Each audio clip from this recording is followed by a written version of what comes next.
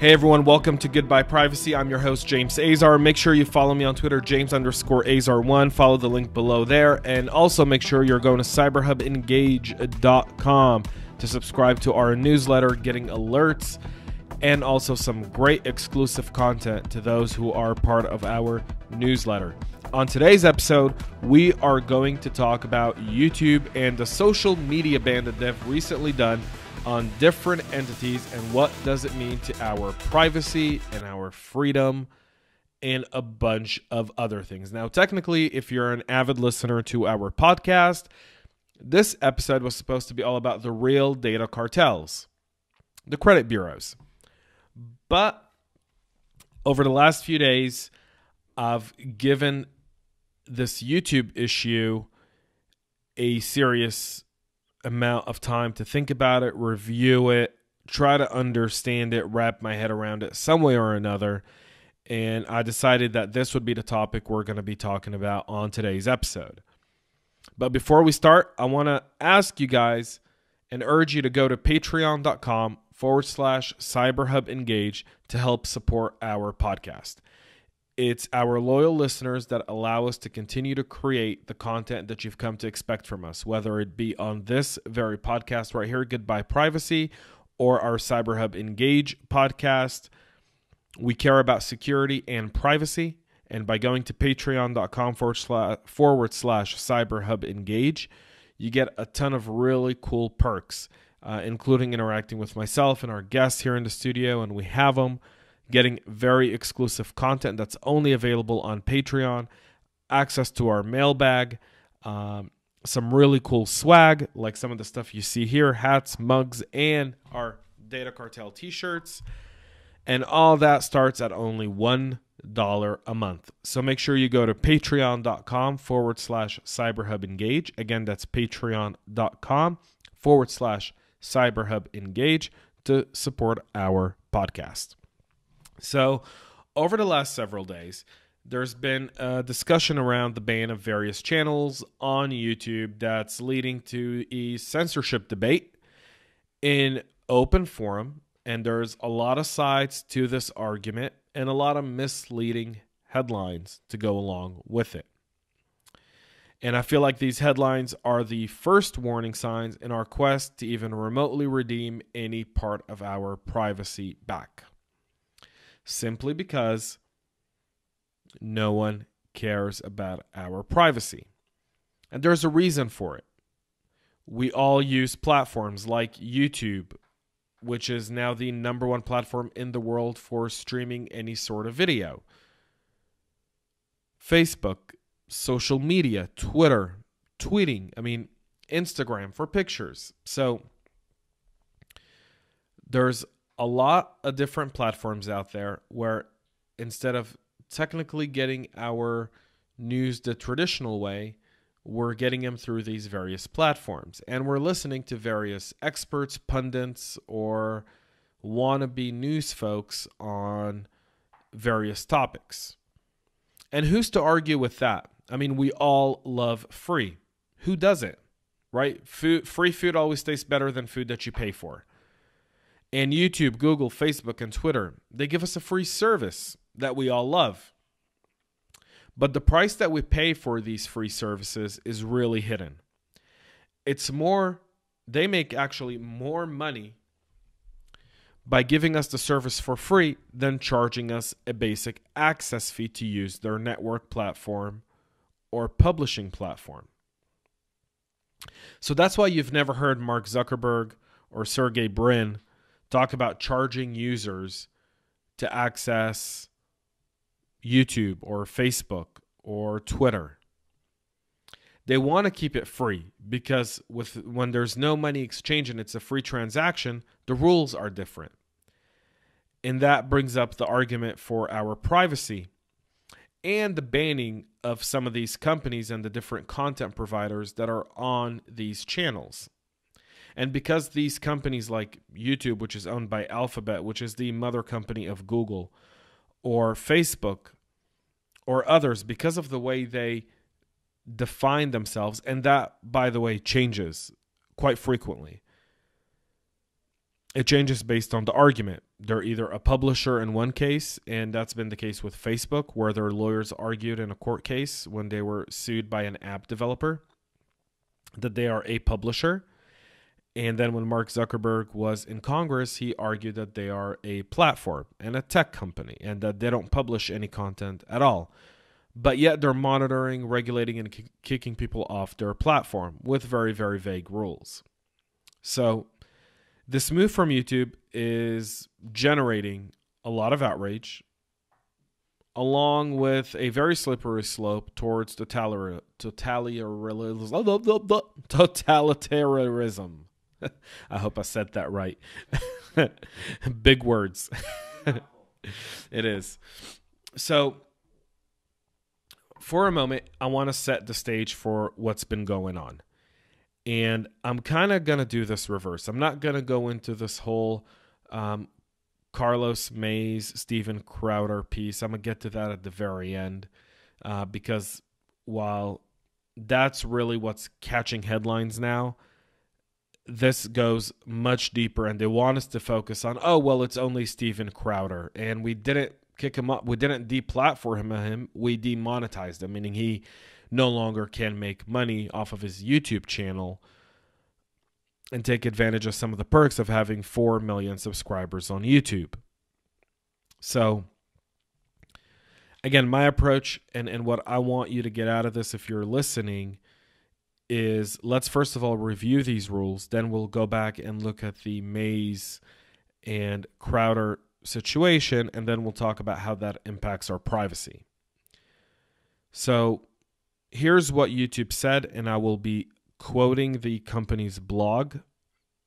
So here's the following thing that was posted in the blog, and I quote, YouTube is changing its community guidelines to ban videos promoting the superiority of any group as a justification for discriminations against others based on their age, gender, race, caste, religion, sexual orientation, or veteran status.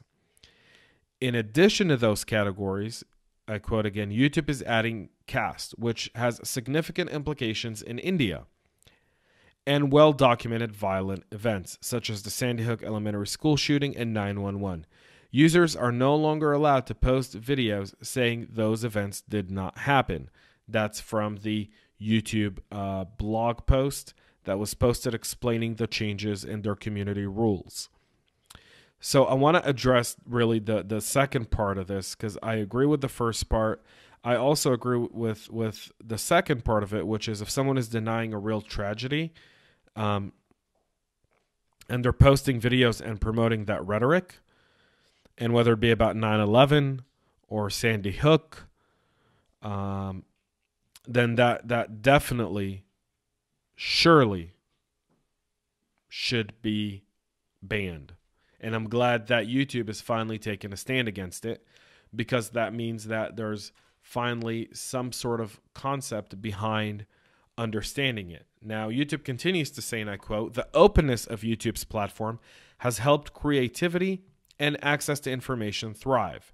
It's our responsibility to protect that and prevent our platform from being used to incite hatred, harassment, discrimination, and violence." And here's where I have an issue. So I agree with the openness of the YouTube platform, but to protect and prevent the platform from being used for hatred, harassment, discrimination, and violence comes to the point where what constitutes discrimination, harassment, and hatred? And how general is it? So are you going to ban Antifa videos from YouTube because they promote and incite violence? Because every single headline that I've read since this story has broke has been around banning white supremacists like they're the worst. A few days ago, Bill de Blasio held a press conference on and wanted to discuss anti-Semitism and the rise of anti-Semitism in New York.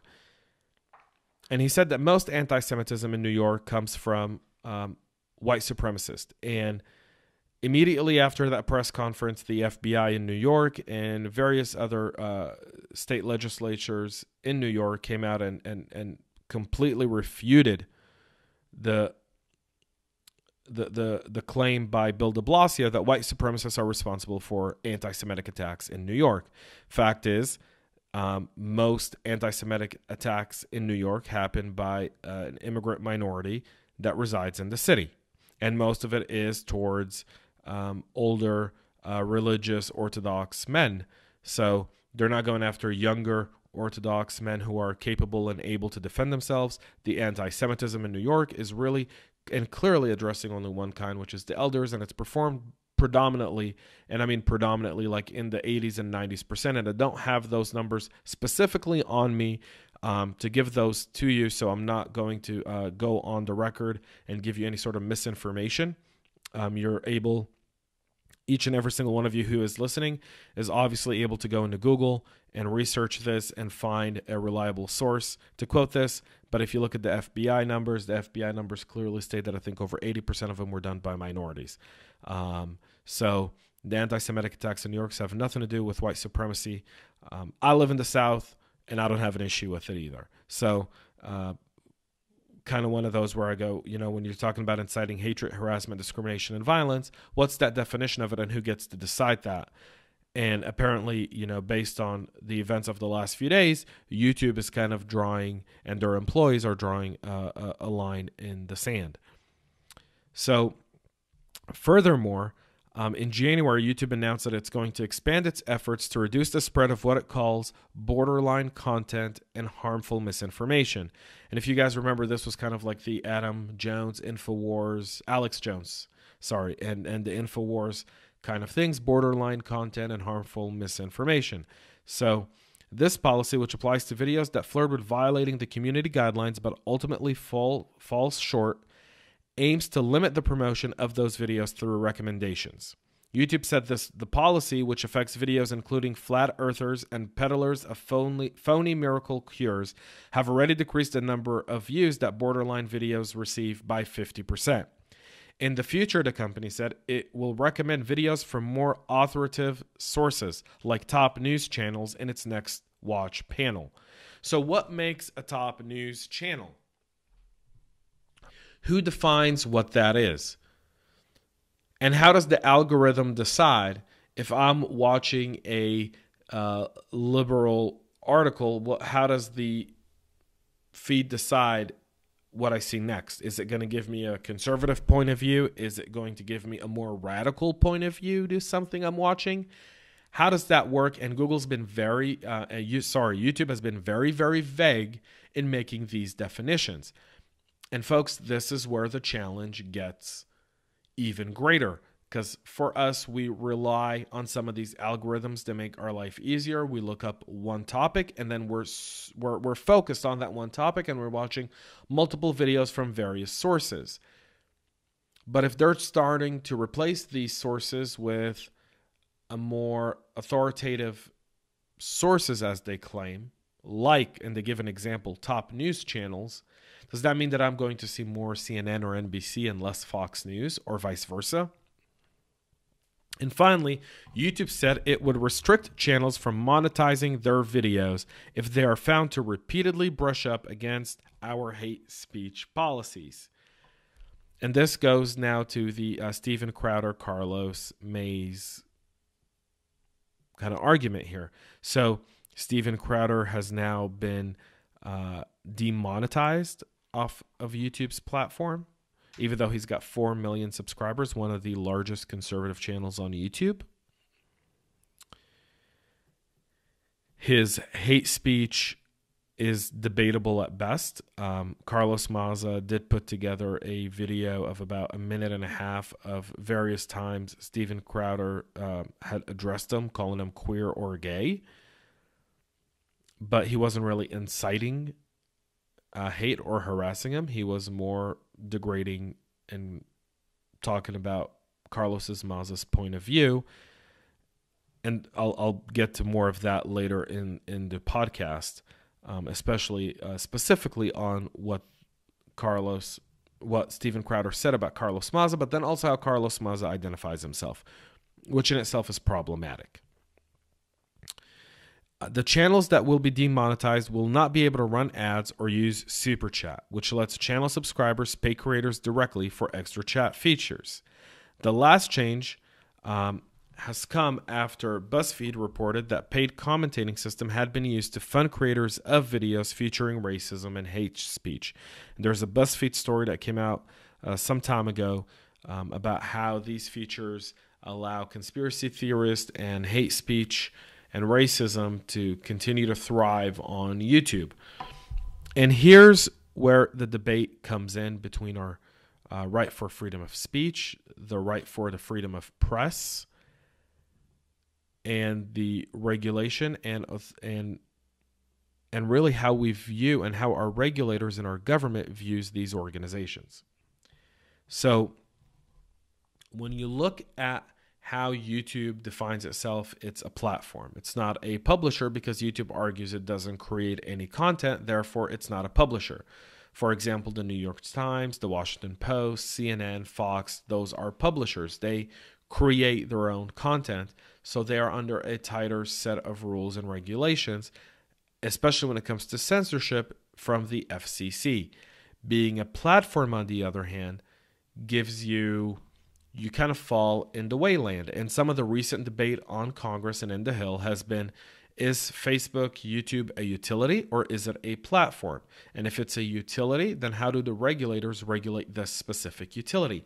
And these are questions that are our current challenge with these types of actions that are taken by some of these private companies. Now, they are private companies, and at the moment, they are entitled to make these decisions. The problem with that is when you have billions of users on your platform and you're making decisions to isolate one side over the other, you're limiting the amount of information that's on there, and people rely on your platform for information. In some places, in some countries in the world, YouTube and Facebook are the only way people get any sort of information at all.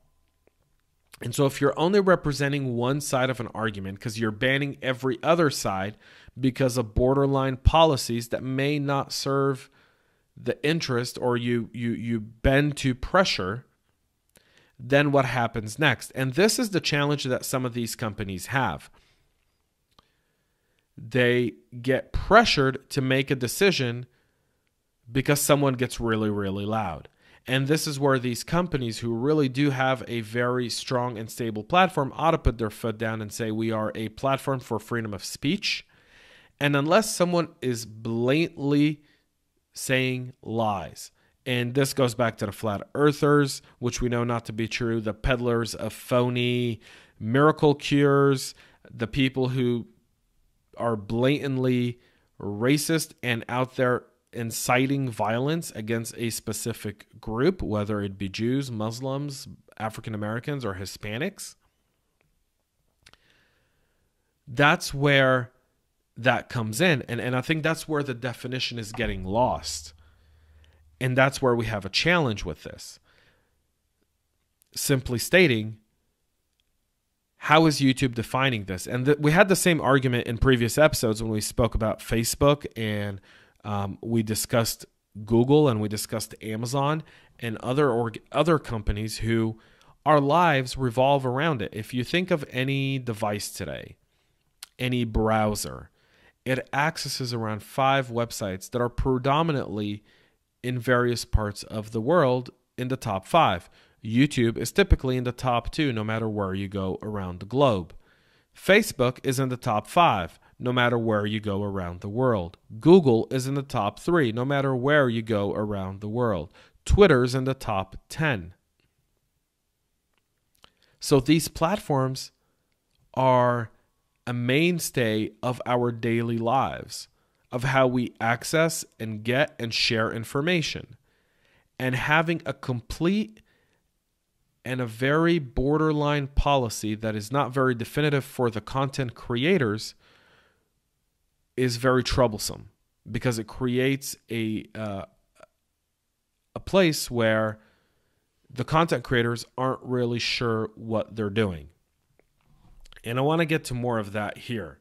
So before we proceed, though, I want to invite you to join CyberHub Summit on September 11th, 2019 in beautiful Atlanta. This invitation-only C-suite event is designed for a midday 6-hour power event on cybersecurity featuring cybersecurity activities, roundtable discussions, and a very interactive panel and keynote address.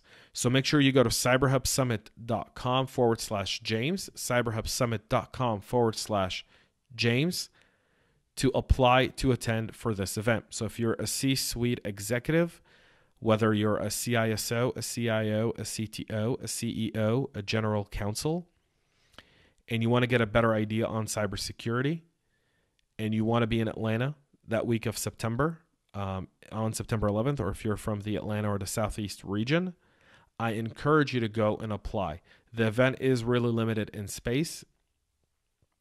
It's going to be at a very unique location, which will be announced in the next few weeks, and I will talk about that, I hope by next week on this podcast. I will be hosting the event, so you'll get to see me there, and we can interact. We'll be doing some live podcast recordings from this event as well. So you don't want to miss out if you're a C-suite executive working in fintech, industrial control systems, and utilities, in technology. You definitely want to be at this event. It's a one-of-a-kind type of event. It's not your standard event. It's really something that will help you gain. You will leave with real takeaways, and number two, you will meet the right group of people there as well. So make sure, again, you go to cyberhubsummit.com/James for more information on the event. So we get back to YouTube. And so one thing that YouTube did not do is it did not disclose the names of any channels that are expected to be affected by this change.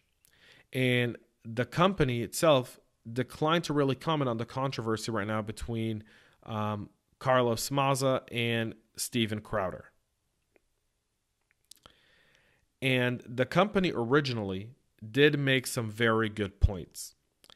YouTube initially, when this whole Carlos Maza, Steven Crowder kind of story has been raised, Facebook said that it was taking no action against Crowder, that his channel wasn't inciting violence or harassment, and it wasn't really judging his sexual orientation, simply because Carlos Maza's Twitter handle is Gay Maz. So he identifies himself, and he proudly promotes the fact that he is gay, and there's nothing wrong with that. But you also can't say that someone else who's calling you gay is harassing you when you identify your handle on Twitter as Gay Maz. That kind of is a hypocrisy at its best at that point. But this move by YouTube is really creating and triggering panic among a bunch of right-wing and conservative YouTube channels. And I love how the media will call them right-wing, as in to make them seem like they're extremists, but really it's more on the conservative side that they are banning. Because Steven Crowder has never once been called right-wing unless it's by the liberal mainstream media. For the most part, he's been called a conservative commentator. He just doesn't fit the mold of what the mainstream really considers to be mainstream media, because he's a bit more conservative than some of his liberal colleagues. But you have liberal, and I want to say left-wing people on YouTube, for example, Stephen Colbert or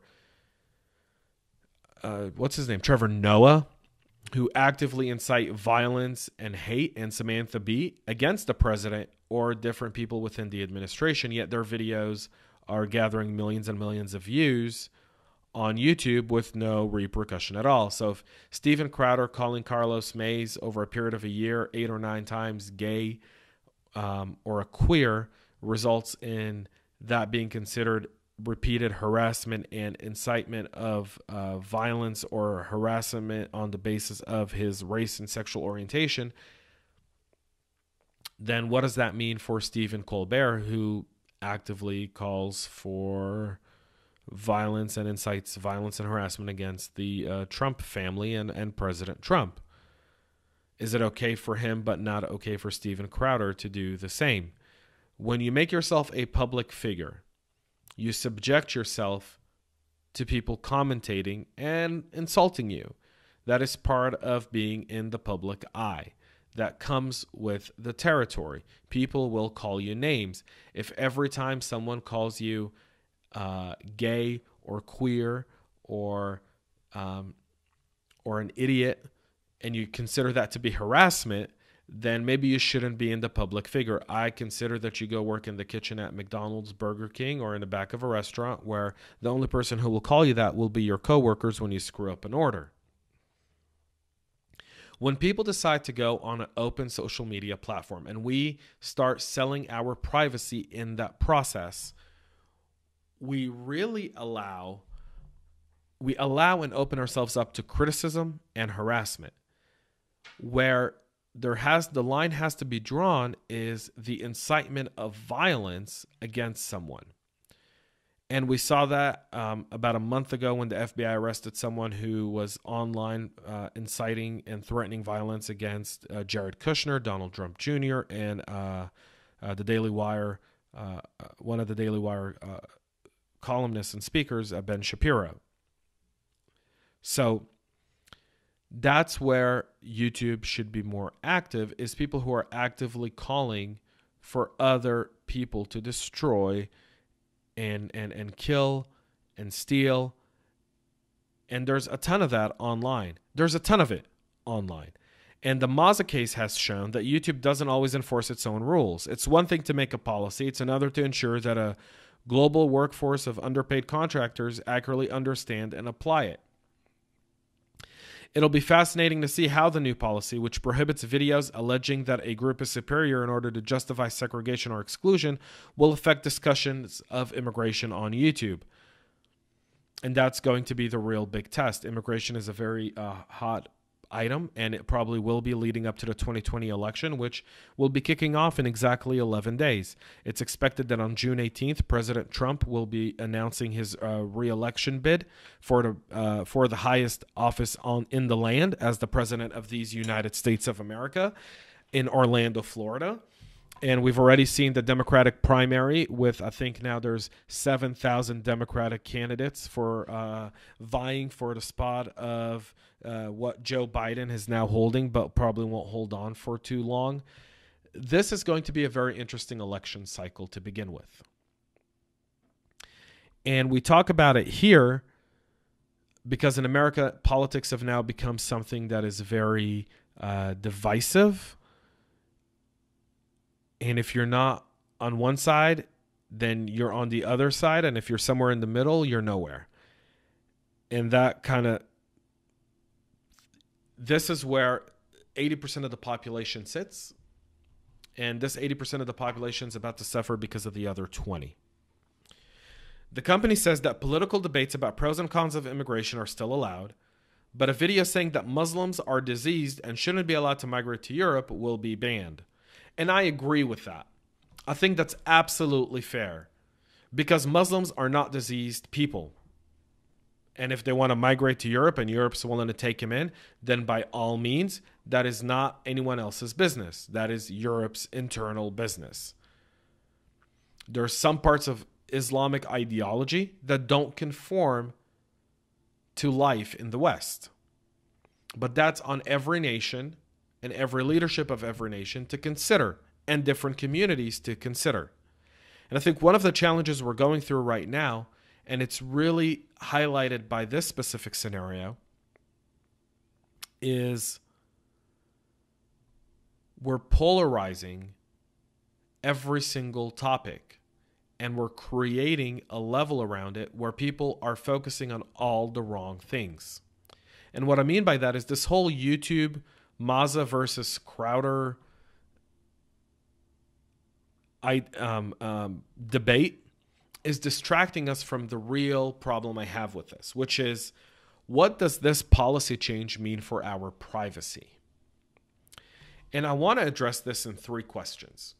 And we're going to talk about these, and I will say this right now. So if you're listening and you're at home, you're at work, you can go to Twitter. If you're not following us on Twitter, you can follow me, James_Azar1, or you can go to our CyberHub Engage Twitter. And you can tweet at us with the hashtag data cartels. And I want to have a debate and a conversation about this. I do. I don't know that I have all the answers, and I'm always willing and open to hear the other side. That's what I do on my other podcast. We debate cybersecurity with cybersecurity practitioners. We don't always have to agree, but we sure as hell debate. And we're still friends. And they still want to come back on the show. And the same goes on here. While I talk to you and highlight different privacy violations and privacy concerns that I have, that we all should have, here's where the issues with this new YouTube policy and the vague social media policies around censorship exist. The rules are so vague, and it leaves it to a group of people to make this decision. I'm a big Joe Rogan fan. Huge Joe Rogan fan. And when he had Jack Dorsey on the first time, and then he had to bring him on again, I was glad he brought him on a second time, and I was glad he really dug in there a second time and really asked him some of these questions. And Jack Dorsey couldn't give any good answers to very good questions that were asked by Joe Rogan. And I say that because Joe Rogan asked, how do you dictate what's an offensive tweet and what's not an offensive tweet? How do you kick one person off your platform and leave another? And I'm going to bring this up here, and here's the debate I have. So we talk about freedom of religion and discrimination against religion. But I'm going to go directly into that very sensitive topic, because here's where I am wanting to challenge my left-wing and liberal friends. And if you're listening and watching, I want you to consider this, and I want you to tweet at me with the hashtag DataCartels, and we can have a debate on this on Twitter in front of the whole world. Or you can do it privately. But I prefer we do it on Twitter because I want to see other opinions. So here's my debate. If Islamic imam is posting on his YouTube channel for his congregation, and he's calling the Western, he's calling to death to America, death to Israel, death to England. He's saying that Jews are pigs and apes, and he's saying that Christians should be paying a 50% tax to live in Islamic countries, and that raping a non-Muslim is quite okay, and that enslaving non-Muslims is completely acceptable. And this is the kind of speech that's inciting hatred, racism, and violence against specific groups, but that's still allowed on YouTube because it's religious. If a Catholic priest came on YouTube, and here's the other side of this, and was giving a lecture on how he molests kids at church or part of his congregation, would that be acceptable? No, it's pedophilia. People would be outraged. If a Catholic priest came out and said, we should kick all immigrants, and it doesn't have to be Catholic. I'm sorry I'm picking on Catholics, but I'm just saying. Came out and said, no Muslim should live in a Christian nation. Would YouTube still allow that priest or pastor or leader of a religious group to keep that video online? And that's a question we should be asking ourselves, because YouTube, Facebook, and others are making these decisions arbitrarily. Meaning the rules are vague, and the freedoms that they wish to protect are mostly going to protect an alleged minority. And I say alleged minority because we look at Muslims in the US and we consider them a minority, but then Muslims across Asia and the Middle East are a majority. So what does that make? So does that mean that hate speech should be allowed in those Islamic majority countries but shouldn't be allowed somewhere else? And does that only apply to the United States, or is it a community policy across all of YouTube globally? And does YouTube not ban that kind of hate that comes from imams because it's afraid that these Islamic countries might block YouTube from that country? So for the sake of money, they're letting that run. but then they're banning and they're demonetizing Steven Crowder for making fun of Carlos Mays? I mean, that's a question. And it's vague, and I'm concerned because what happens when YouTube hears this very podcast and hears me challenging them and decides to ban me from YouTube? What does that mean for me as a content creator? What does it mean for the privacy of all of us? And that gets me to my next real concern here is who in YouTube decides what I see, how I see, and what videos should be suggested next? How does that decision get made? Here's my concern, folks.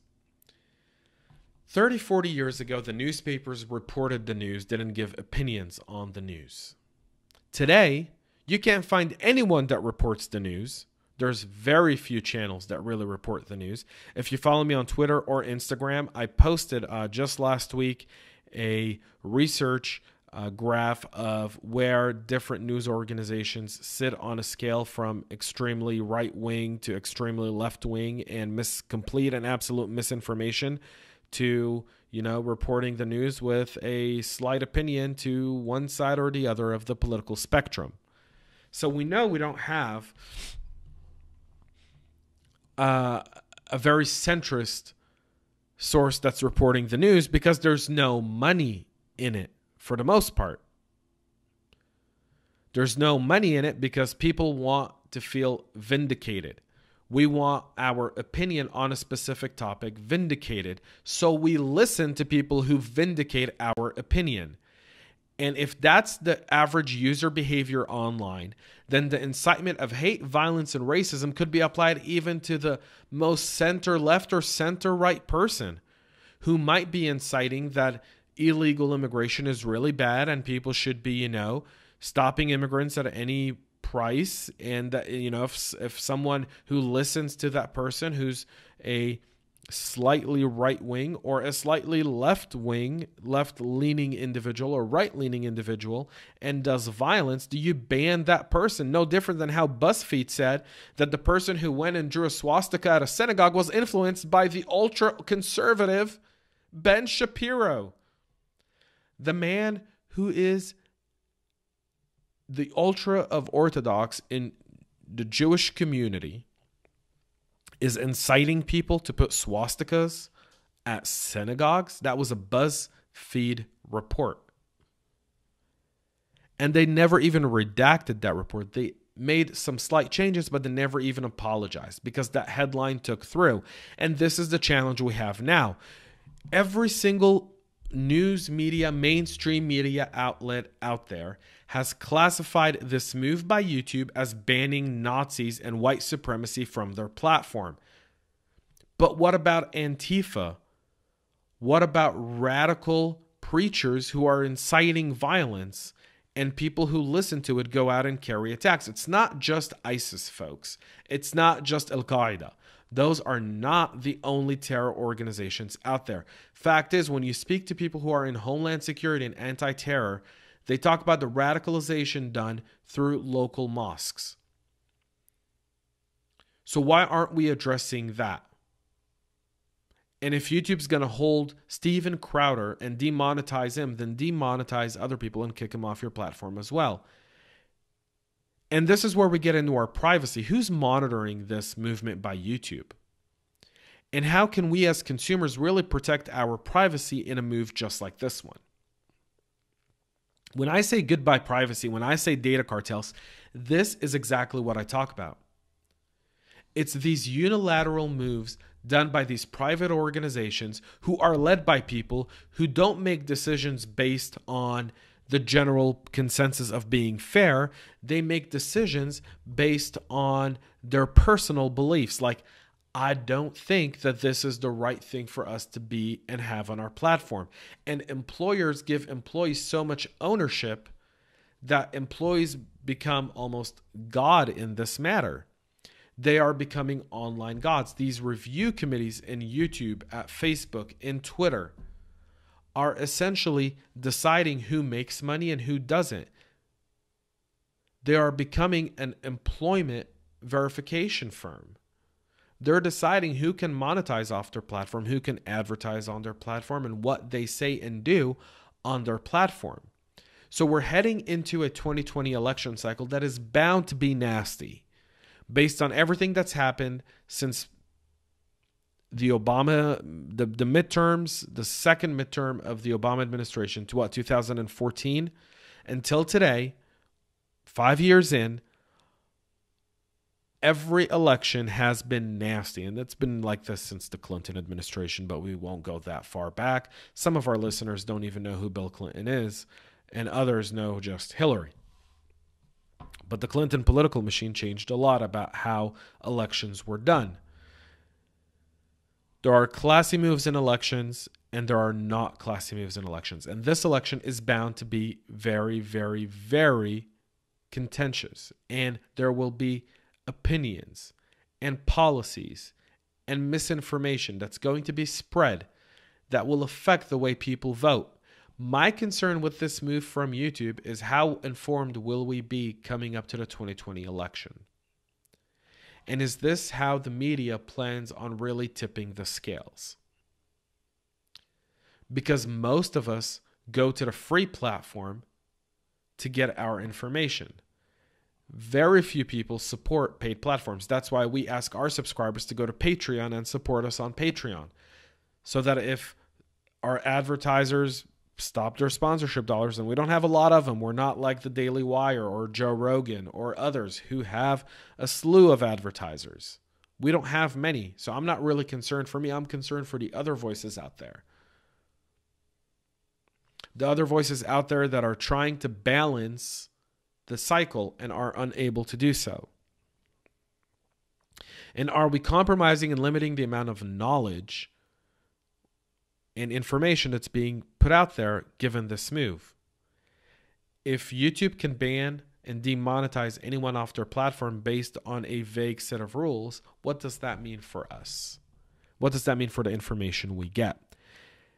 And finally, how should YouTube, Facebook, and others be viewed as platforms or publishers? And those rules are very different, and the enforcements are very different as well. When you look at how these platforms are viewed at the moment, they're viewed as platforms, meaning we're just a tool. We're just a conduit between a content creator to a content receiver, to a user. But are they really just that? Or are they so much more? And that's a question we should be asking ourselves. And we should be asking our regulators. We should be calling our local congressman and senator and talking to them about this very issue. There's going to need to be some sort of consensus in how we regulate these social media platforms. And my guess is nothing's going to happen before the 2020 election, mainly because the Democrats won't be inclined, because this kind of media sources, Facebook and YouTube, tend to lean more left and support a Democratic agenda than they do right. So Congress would have no incentive whatsoever to really make a move on something like this, unless it turns around and bites them in the tail in the 2020 election. Then I think we'll start to see that be the case come 2021. If they have any say in it at all. But if they're viewed as publishers, then they should be held. And this is where we really need to go and look back at our Constitution and understand that there needs to be an amendment to address social media. A greater amendment, a greater definition of what it is. What does freedom of speech and freedom of the press mean in the world of social media? And that comes from, one, defining the social media platforms. Number two, redefining what freedom of speech and freedom of press really mean. And when it comes to our privacy, all of this means that our information is being out there, being used, and content is being curated to specifically address one point of view or another. So I did a test last night, folks. I cleared all my devices, used a VPN, went in and went on YouTube and started watching a ton of videos. And I started watching videos that first were very left-leaning and liberal-leaning videos. And as I kept watching, they became more and more extreme, meaning the suggested video to watch next was an even more indoctrined video of the first one I saw. And it was literally watching propaganda being spewed at me in that moment. Hell, for a second, I thought I was going to vote Democrat again. But that was a case right then and there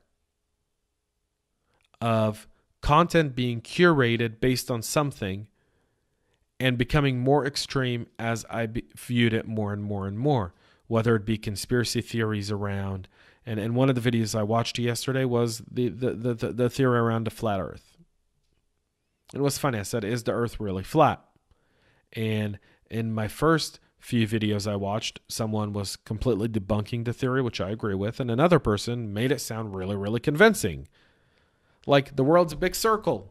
It's not really we're just a big circle and we rotate. And everything rotates around us. We don't rotate at all, and so forth. And then that, the whole theory, and it didn't make sense based on the science we have. But that was a video that I think had over 5 or 6 million views on YouTube. So I'm curious now, based on the new YouTube policy, if that video will no longer be there, and I'll report on that next week.